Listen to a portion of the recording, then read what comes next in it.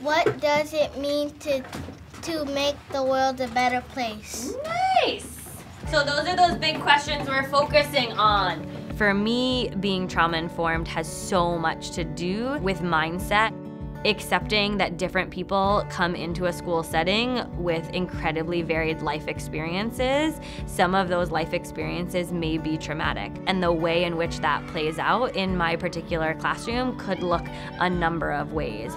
And by me having that lens, it makes it less about are they doing the right thing or the wrong thing, and more about where is that behavior coming from, why is that happening.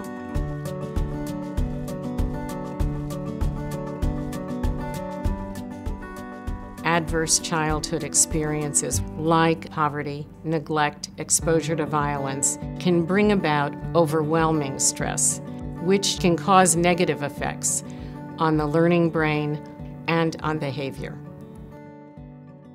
If children have the experience of adversity, they will have uneven development of these foundational skills like self-regulation and executive function or relationship skills. These are the children who are at risk to fall further and further behind.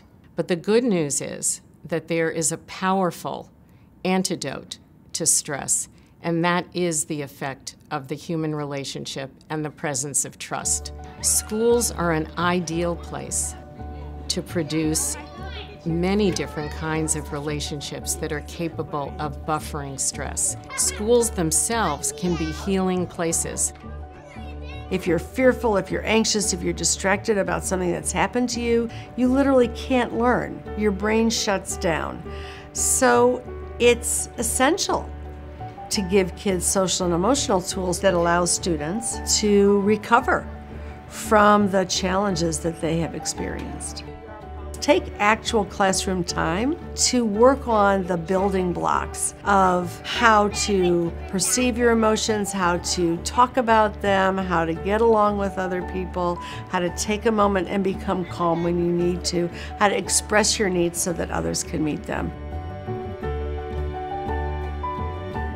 When we start to understand what it takes to be responsive to the effects of trauma, we need to think about the environment, about individual services, and we need to think about the skills and mindsets of kids that won't develop as they should when they're impacted by trauma.